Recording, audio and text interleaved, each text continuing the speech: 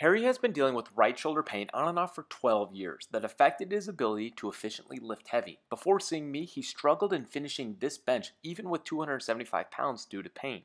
He had been to 3 different medical doctors who all gave him different diagnoses, one even telling him to just take a Vicodin before lifting to manage his pain.